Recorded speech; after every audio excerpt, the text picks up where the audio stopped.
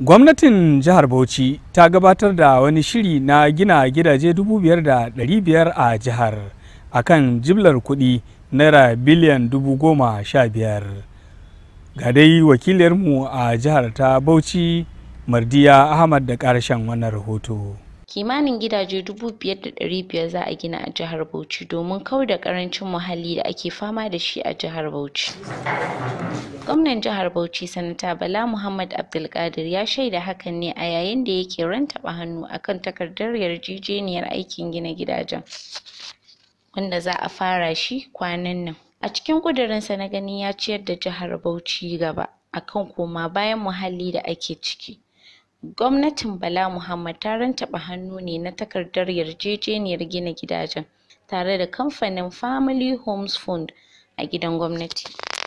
Don su rage wa mazauna jihohi wahala na matsuguni, mun sa hannu akan yarjejeniya za su ba da kuɗi wanda ya biliyan 15 a gina gidaje 2,500. Shirin gina gidajen an yi shi ne domin inganta rayuwar al'ummar jihar Bauchi. Shirin gina gidajen wanda zai ci kimanin naira biliyan 15 a cewar gwamnatin jihar Bauchi. Wannan shiri ne na shugaban ƙasa Muhammadu Buhari. Za a yi shi ne a masarautun Bauchi, Katagun, Misau, Jama'are, Ningi da kuma Das.